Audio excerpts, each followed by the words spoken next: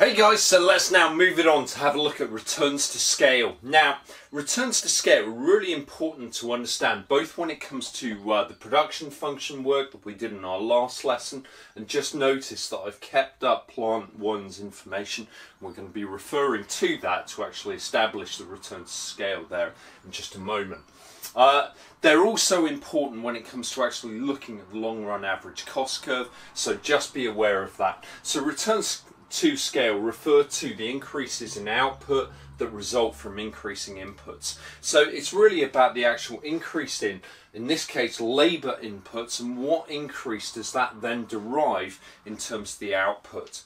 So there's three potential scenarios that organisations face, and that is firstly increasing returns to scale. So this is what you are likely to see as the firm actually begins to put in factor inputs, whether they are labour or whether they are capital. As they utilise more labour or capital initially, the firm is likely to experience increasing returns to scale. And this is when the percentage increase in output is greater than the percentage increase in input. So let's just take a little look at that just here. Now, to help you to establish these differing returns to scale, it's useful to use the percentage change formula. So you've got change divided by original times 100.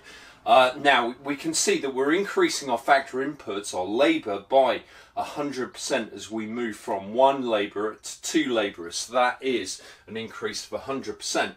But look at what we also see here. We see the actual output increase from 4 through to 10. And that is actually a 150% increase. So what you simply do there is you take 6 as the change and divide it by the original 4, and therefore it's 150%. Now we see that that is an increasing return to scale. Now what organisations may then face thereafter is constant returns to scale. So constant returns to scale is when the percentage increase in output is equal to the percentage increase in inputs. So here we've got a 50% increase in labour inputs now, because we're moving from 2 to 3. So 1 divided by 2 of course would equal 50%. So if we saw a 50% increase here, then of course that would be a constant return to scale. But what we can clearly see is only actually a 30% increase, because we're moving up 3 from 10, of course. So what we are already seeing now is the fact that the factor inputs are increasing at a greater rate now than the output is. So that means the firm is actually beginning to experience decreasing returns to scale. Now, decreasing returns to scale is when the percentage increase in output is less than the percentage increase in factor inputs.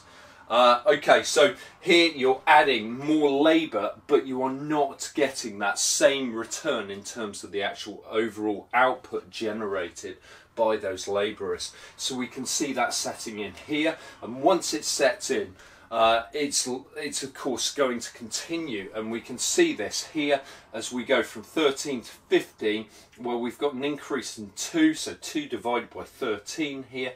We've got a 33.3% increase in the labour force, okay, but we would only see something like 15.6% increase in the actual output. For our last example that we've got here, as we move from 4 labourers to 5, well, that's 25% increase in the workforce, but look, the output only increases by 1. So as that output only increases by 1 divided by 15, well, that only gives us a potential return of about 6.7%. So once again, we see those decreasing returns, the fact that those factor input increases are greater than the actual output generated increases. Okay, guys, this is important stuff. I hope that's been useful. See you next time.